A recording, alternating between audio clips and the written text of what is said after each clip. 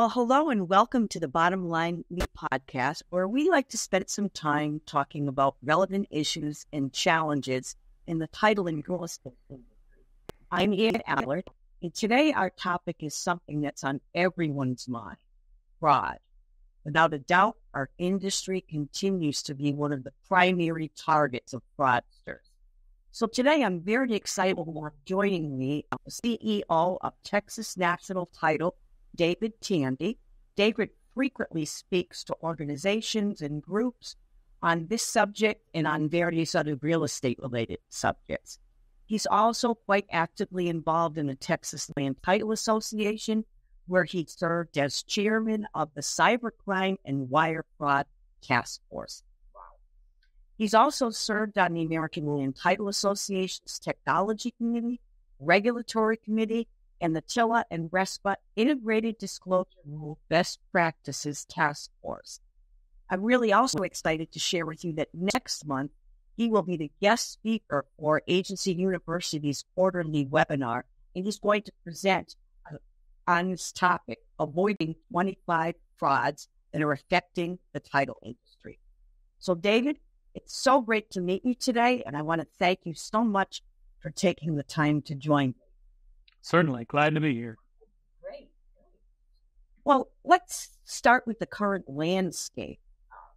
How would you describe the current landscape of fraud and cybercrime in our industry? I think it was a big wake-up call last year whenever, at the beginning of the year, we began to see even a new fraud that we hadn't seen as much, called seller impersonation fraud. That was kind of piled on top of the fact that for many years we've been dealing with different kinds of wire fraud. And it just seems like it just continues to escalate more and more each year, where we're having to deal with it. We're dealing with the same fraud that everyone's dealing with in terms of ransomware and other types of phishing that tricks people into clicking on links that they shouldn't click on. So we're dealing with all that, on top of the fact that we're specifically targeted for things that are going on, fraud that's going on, and real estate transaction. What would you say are the most prevalent types of fraud or cyber threats that we all face in this industry? Well, I think that we see in our industry, we see every single day wire fraud. So we have all these transactions. If you go look on the Mortgage Bankers Association's website, they show you how many transactions go on during the year in both resale transactions, new home transactions, refi. If you add those all up, and it's trillions of dollars that go to our escrow accounts. And all that just makes a very tempting target for the bad guys that are out there, the fraudsters, the criminals, criminal organizations. They more and more realize that they need to work harder all the time to try to find ways to intercept those transactions and try to insert their fraudulent wire instructions. So I think that's one thing that's going on and just continues to be very prevalent every single day of our lives. And then, like I said, on top of that, seller impersonation fraud has really stunned us as to how all of us are having to deal with the fact that there are people out there impersonating owners of property to try to trick realtors and title companies into contracting on a piece of land where the property owner doesn't know a thing about it. It's an impersonator pretending to be them. Yeah, Brendan Nelson and I had a conversation about that several months ago, and I was stunned to even hear the term. It was something I had never even heard of before. And in addition to that, you mentioned even, all other types of impersonation. Recently, I read a blog on voice impersonation, so I'm assuming that that's an emerging trend and a new tactic that fraudsters are using. Any thoughts on that? It is deep fakes or videos where you can impersonate someone over a Zoom call and you're pretending to be a buyer or seller or borrower. It could be all kinds of things, or a realtor, and to trick a buyer into accepting fraudulent wiring instructions. Certainly voice impersonation, the artificial intelligence allows that. So all of those types of strategies our industry is going to have to continue to stay up to speed on and create processes and create training so that we don't fall victim to those types of frauds that are kind of piled on top of, the types of fraudulent transactions that we're dealing with already. And my first exposure to seller impersonation fraud was 13 months ago. So, I'd never heard of it either. And, our very first transaction where we had someone trying to impersonate a seller was a very large multi-million-dollar transaction. It was a sale of a ranch land. And we were kind of oblivious to what the different types of strategies they would use. And we got lucky and were tipped off during the transaction. And I think probably 48 hours later, we had all new processes in place to protect ourselves from that type of fraud. But it was a big shock to us. It's staggering to even think about it. Speaking of processes, can you talk a little bit about that? Are there any specific areas that are most prone to some of these attacks? Sure. Well, specifically with seller impersonation fraud, they tend to focus on vacant land, but really a better term would be non-owner occupied land. So it could be a rent house. It could be a short-term rental. It could be a second home, a vacation home. So it's not just vacant land. It's anything where there's not someone, the owner isn't living on the property so they can be aware of, what's going on. And, title companies do a number of things where we, over the course of this year, we've learned how to verify the parties that we're dealing with much better than we did in the past. And there's some new technologies coming out for our industry where they're going to be able to do that even better. Many title companies send a letter to the property owner at the address in the tax records, at the address on the grantee's deed, at the address at the property, because many times it gets forwarded. Send a confirmation letter saying thank you for closing on the upcoming transaction, and part of our fraud protection is let us know if this isn't you. And we've gotten many, many phone calls from sending those letters out saying, no, that is not me. I am not selling my property. So there's a number of other strategies like that where we never did that in the past, but now we know to do that. So it's putting in place some best practices, I guess, to enhance your support. What are things? We formed a seller impersonation task force inside of TLTA, and as a group, very quickly put that together and very quickly put together a list of best practices. So there's, again, a number of things that we can do. We can do a reverse search on the phone number. So we're always go to phone number to deal with them. They actually fraudsters tend to like to work through text or mail only and email and not want to appear in person, obviously. So once you have that phone number, you can do a reverse search on it and see who owns it. And there's software out there that lets you do that. And we've also been very effective at identifying that it's a burner phone or it's a phone owned by somebody else. It's not the person that they're representing that they are. I think the other probably big issue in this whole area is that for 100 years, title companies have been used to looking at a photo ID and assuming that if it's not out of date and it doesn't look funny, based on what we might know, that we accept it. And we're now realizing that fraudsters and even artificial intelligence is helping produce very good fake IDs that will pass being scanned. So we can't just rely on that anymore either. So it's a kind of a multi-layered approach. You have to have layers of defenses that are constantly checking for, do you know for sure you're dealing with the person you think you're dealing with? You mentioned that there's some new technologies coming out. Is there anything specific that you could share with us? Agents to be... It's advanced ID validation software. So it checks, once you input phone number, email address, address, possibly social security number. So 4 or 5 pieces of information, it starts checking and correlating all kinds of things, as maybe as many as 100 different data points to determine if that person really is the person you're dealing with. It's pretty amazing software.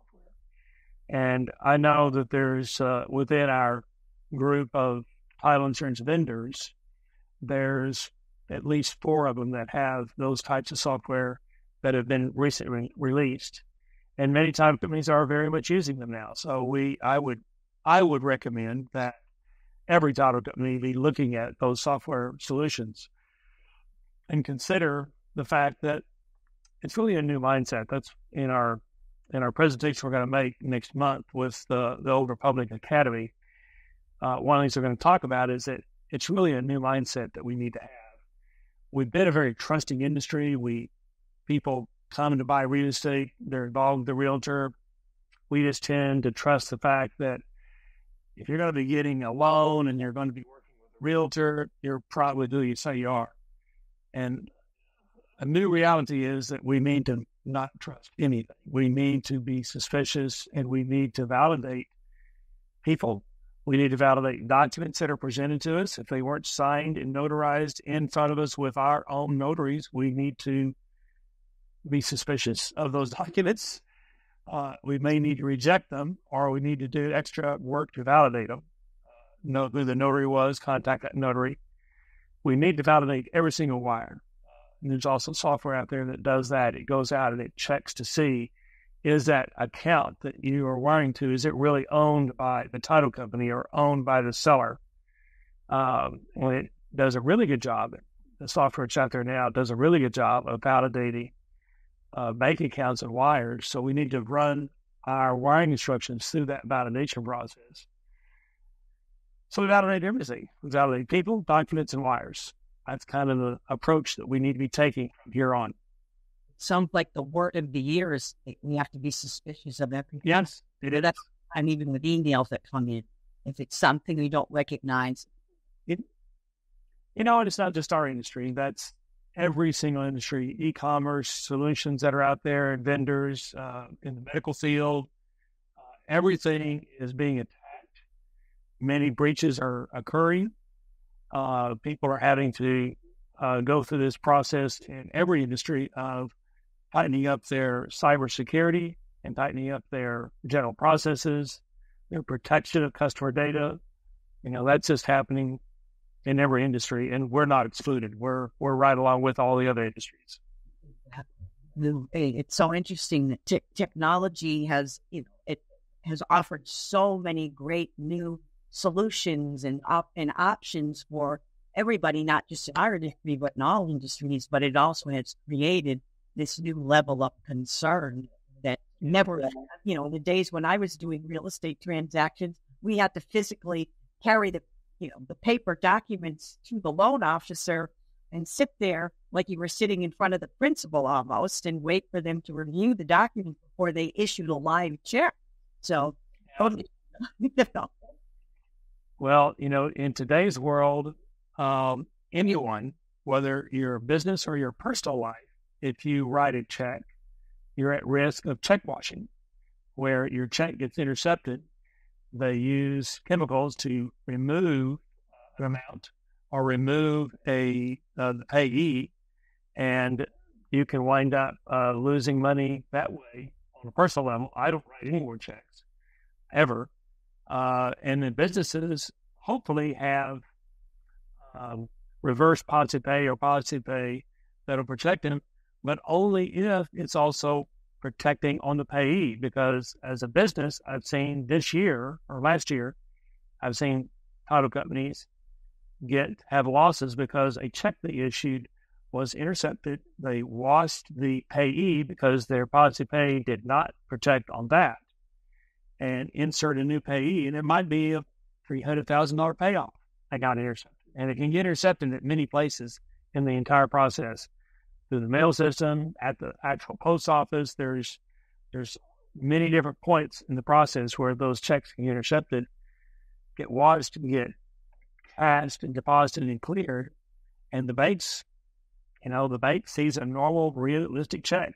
If it's not protecting on the payee, it'll only on the amount and the check number, it'll go right through your escrow account. So many different places where fraud and losses can occur. My goodness. Wow, that's a new one on me. The check wash, we didn't even thought of that. Yeah, don't go Google it. You'll be terrified at how much information is out there about check washing and how many losses are taken in all industries, not just, again, our industry, although we issue a lot of checks. So, it's something to be concerned about. I think absolutely. Well, I think I could sit here and talk with you for hours, but we like to always get to the bottom line on our show. And so it's just like the bottom line you on what preventative measure or practice do you think is most important for real estate professionals to take so that they can safeguard themselves against fraud and cyber threats?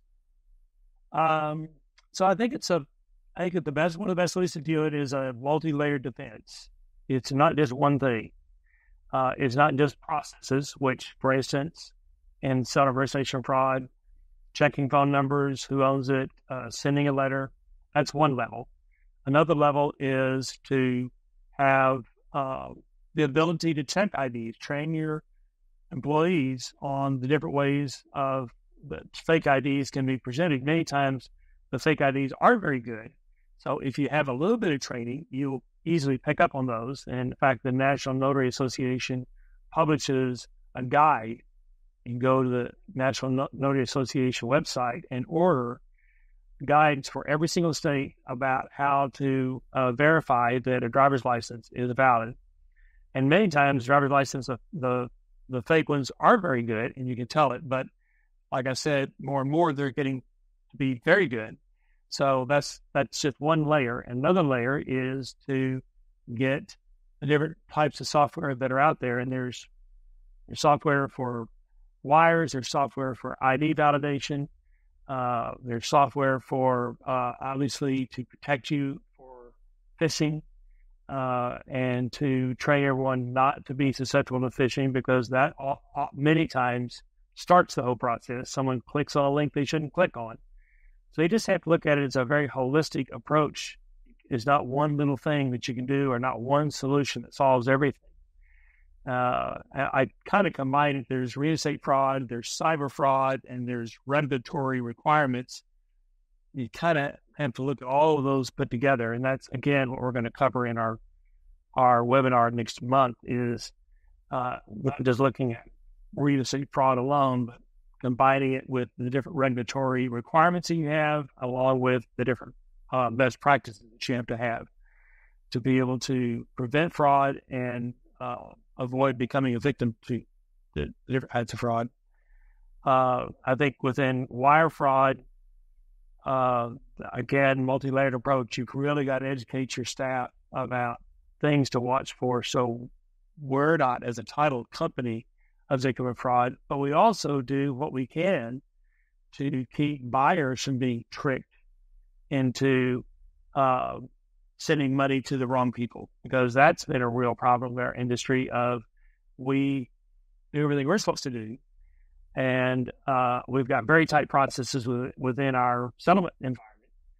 And then the fraudster is following along because they breached a realtor's system and is getting emails and seeing what's going on or what. I mean, there's how many parties are there in a real estate transaction? Probably you count appraiser and loan officers and processors and inspectors and all the different people involved. There's probably 20 different email addresses that are involved in a real estate transaction, and any one of them, if they've been breached, they know exactly what the closing date is, the closing amount is, and they know when to send that fake email to the buyer. It says, send us your down payment early to this set of wiring instructions. So you have to train your buyers and have a really good process in place and good education so that they don't become the victim. Because we don't want that to happen. We can't protect them from everything, but we can do our best to use those practices to try to keep them from being victimized to it. Fraudsters are just very, very creative in the way they can go about attacking our transactions. My goodness. Well, I think educating buyers, that's a really good way for us to wrap things up here. David, thank you so much for spending some time with me today. And to our audience, thank you for joining us. If you're interested in the webinar, it is going to be held on March 14th. I believe it's at 11 a.m. Eastern Time. Contact your Oval Public Title sales rep if you need more information on it, or I believe you can register by going to Oval Public Title Stars link if you're an agent.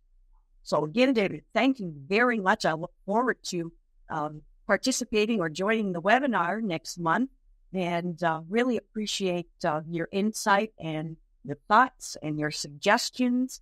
And again, thank you. Certainly. Glad to be here. Thank you for letting me join you.